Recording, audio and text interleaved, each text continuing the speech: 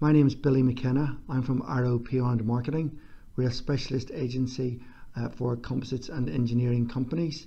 That's the sales pitch over. Let's get stuck in.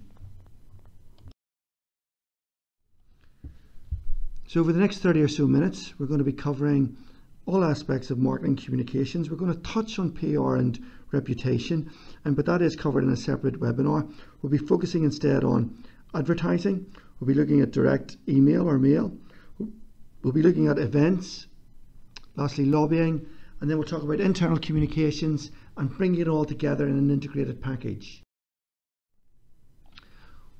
We cover PR and reputation in much more detail in the PR webinar. However, I did want to touch on it because every aspect of marketing communications, in my view, is about reputation.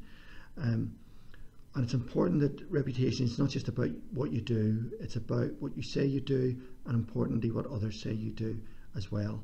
And that's, I feel, what the whole marketing communications is about. It ultimately leads to increased sales, or to pitch to new customers, or to pitch to new funders or potential funders, or to increase your profile amongst new or existing members of staff. It does all that, and it does that through reputation.